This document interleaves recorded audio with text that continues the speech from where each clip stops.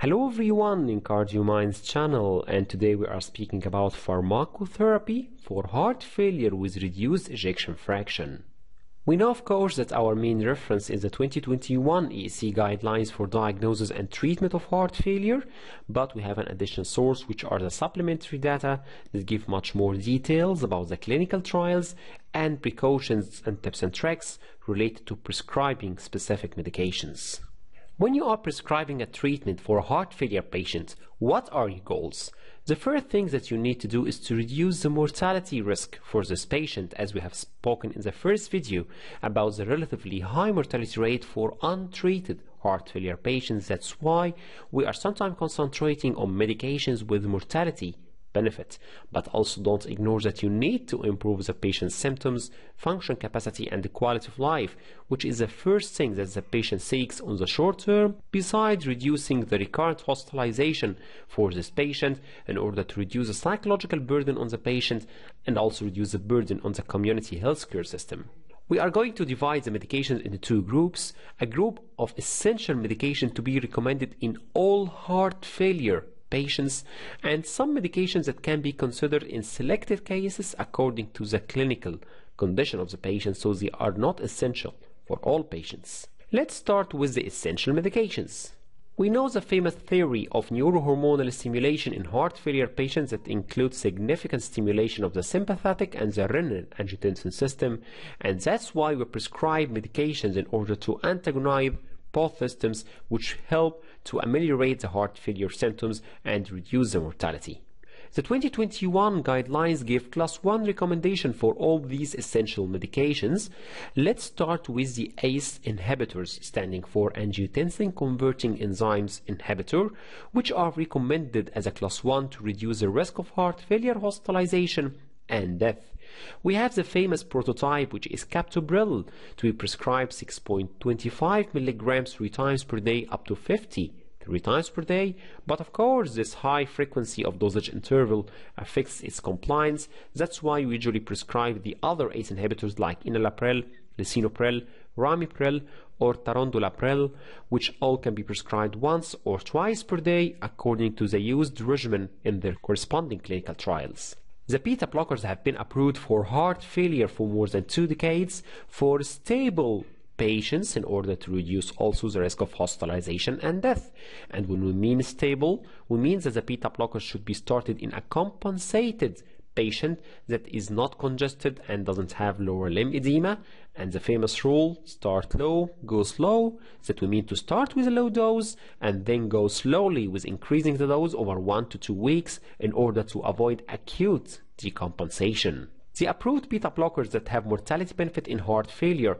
are bisoprolol and metoprolol succinate, which are prescribed once per day, and the carvedilol, which is prescribed twice per day. Neprilysin has been shown to have symptomatic benefits in heart failure, but there is still controversy whether it has mortality benefit or not. But apart from these 4 beta blockers, the other examples cannot be prescribed in heart failure patients. And there's a general consensus that ACE inhibitors and beta blockers can be started together as soon as the diagnosis of heart failure is made. MRA, standing for mineralocorticoid receptor antagonist, which are the spironolactone and eplerenone. They have both mortality benefit as they antagonize the secondary hyperaldosteronism, which is part of the renin-angiotensin system, and symptomatic benefit as they enhance the diuretic effect. Both of them have the same starting dose of 25 mg once per day up to 50 mg once per day, and sometimes in refractory heart failure patients we can increase up to 100 mg. And we should emphasize that eplerenone is more specific on the aldosterone receptors.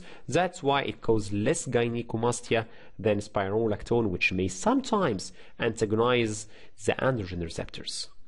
In the recent years, as GLUT2 inhibitors, standing for the sodium glucose cotransporter 2 inhibitors, have been frequently used for heart failure with reduced ejection fraction patients in order also to reduce the mortality and symptomatic benefit as they reduce salt and water retention, like Dapagliflozin and Empagliflozin.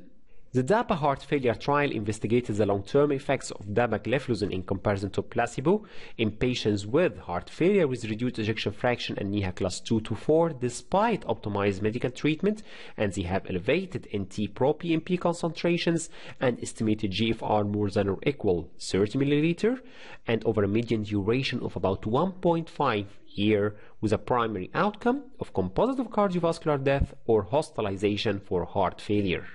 The dapagliflozin significantly reduced the hospitalization and cardiovascular mortality and also the all-cause mortality, with additional benefits on the symptoms and quality of life and control of blood sugar in diabetic patients. But we need to mention that the survival benefits were seen to the same extent in diabetic and non-diabetic patients across the whole spectrum of hemoglobin A1C, so here the benefit is not limited to diabetic patients. The EMPEROR-reduced trial compared empagliflozin to placebo in patients who have ejection fraction less than 40 and NYHA class 2 to 4 despite optimized medical therapy, and estimated GFR here was more than 20, over median duration of 1.3 year, and primary outcomes the same, composite of cardiovascular death or hospitalization for worsening heart failure. It shows that empagliflozin significantly reduced the combined primary endpoint of cardiovascular death or heart failure hospitalization, and introduced a decline in estimated GFR, and it improved quality of life regardless the presence or absence of diabetes the same with dapagliflozin. But there was higher risk of uncomplicated genital tract infection due to the high incidence of glucosuria.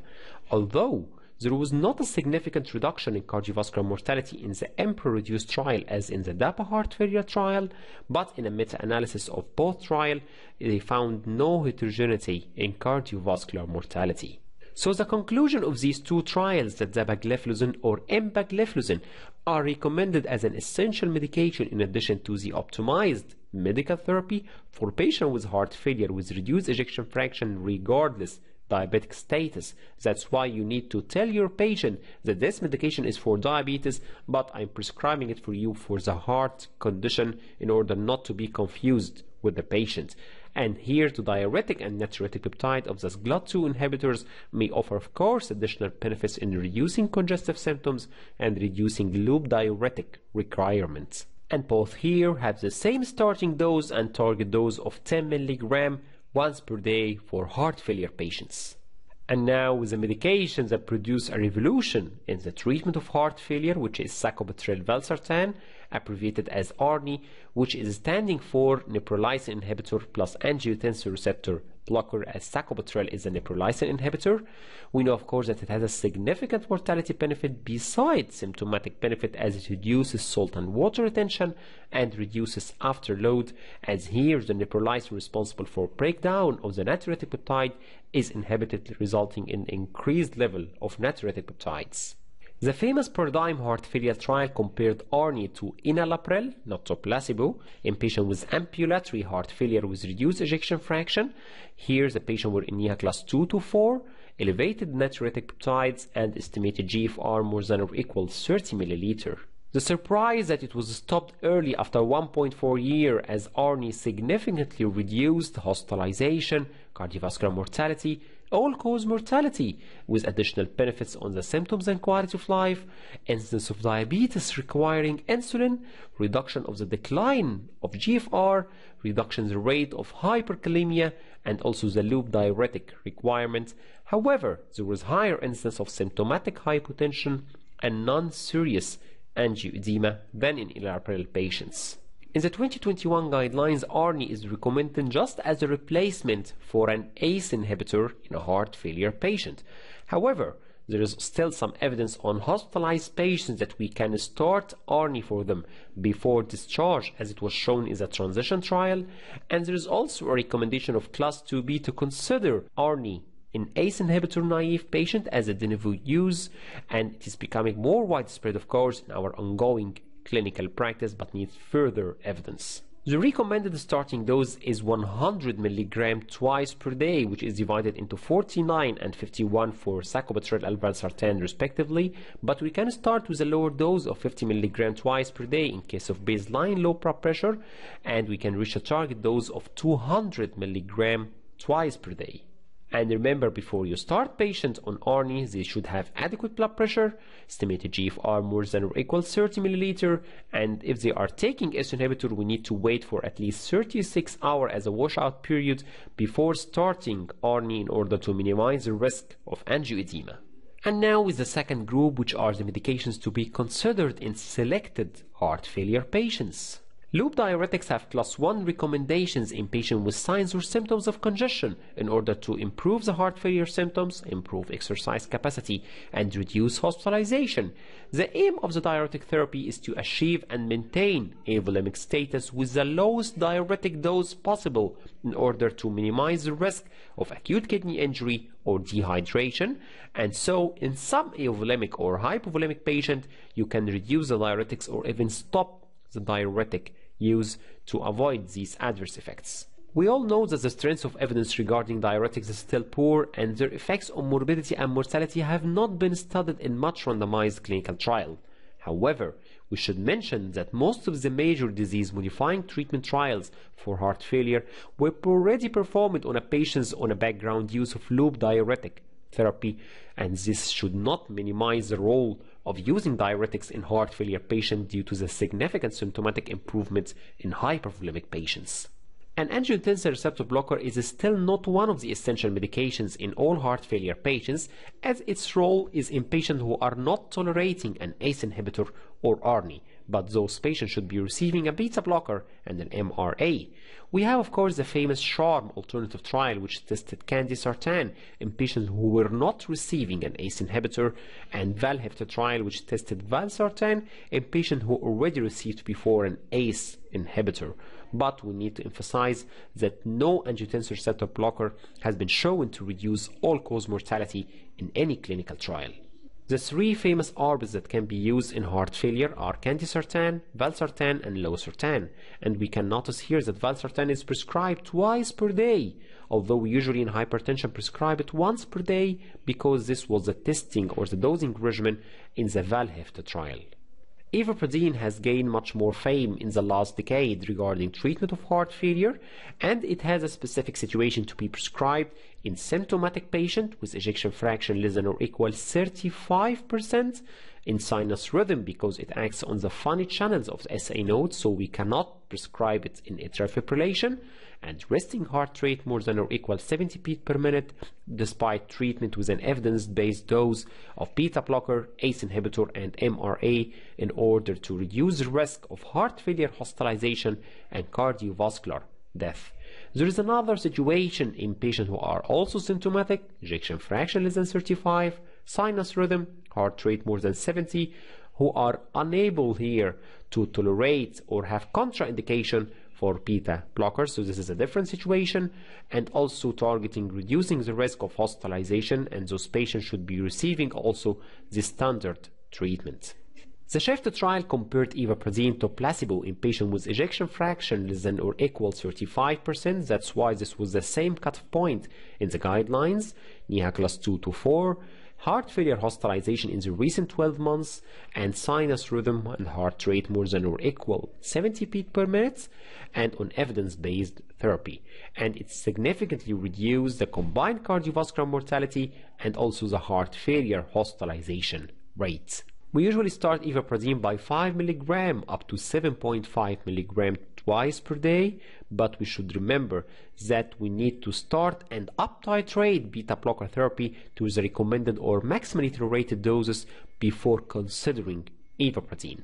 Hydralazine and isosorbate dinitrate are one of the famous medications in heart failure, but here they have a specific situation in patients who are Black race or Afro-American with ejection fraction less than or equal 35, or sometimes ejection fraction less than 45 with a dilated left ventricle in NYHA class 3 to 4, despite treatment with the standard therapy in order to reduce the risk of hospitalization and death. This has a class 2A, but also it may be considered as a class 2B in patients with symptomatic heart failure who cannot tolerate any of the ACE, ARB, or ARNI, or they are contraindicated, like for example patient with creatinine more than 3 mg in order to reduce the risk of death. The problem that affects the compliance to this medication is that it should be taken 3 times per day, starting with a dose of 37.5 for hydralazine and 20 mg for nitrate, up to 75 over 40 mg. Digoxin is also one of the classic medications for heart failure, but still having class 2B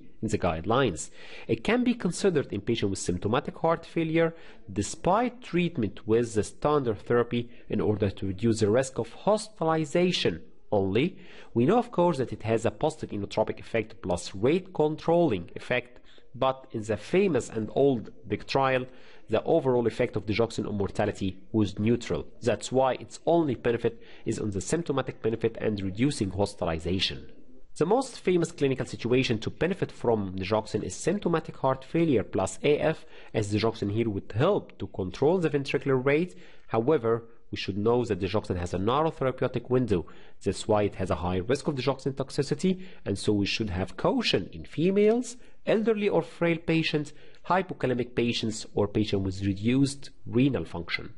One of the medications that gained attention in the last few years is vericiguat, which stimulate guanyl cyclase, the target action of the nitric oxide, resulting in increased cyclic GMP, which produce vasodilatation and so reduce afterload. It may be considered in patients with NYHA class 2 to 4 who had worsening heart failure despite treatment with standard therapy in order to reduce also mortality or hospitalization, but still class 2B. We have the Victoria study, which assessed the efficacy and safety of vericiguat in comparison to placebo in patients with ejection fraction less than or equal 45%, NYHA class 2 to 4, and recent hospitalization, and it significantly reduced the combined cardiovascular mortality or hospitalization. However, there was no reduction in all-cause or cardiovascular mortality. We usually start digoxin by 62.5 microgram up to 250 microgram once per day, and vericiguat from 2.5 up to 10 milligram once per day. The last medication we are going to speak about today is the cardiac myosin activator omecamtiv mecarbil, which increases the cross-linking of the myosin heads to the actin in the myocardium, resulting in a positive inotropic effect. It was tested in the famous galactic heart failure study, which assessed its efficacy and safety in heart failure patient versus placebo, and it showed significant reduction in the primary endpoint of a first heart failure event or cardiovascular death, but there was no reduction in the cardiovascular mortality, and it's still not currently licensed for use in heart failure, but may be approved in the future. So based on what we discussed in this video today, we can have our take-home messages that there are some of the essential medications that should be prescribed in all heart failure with reduced ejection fraction patients like ACE or ARNI, beta blockers, MRA, and the SGLT2 inhibitors, and other medications that can be prescribed in selected patients according to the clinical status, like loop diuretics,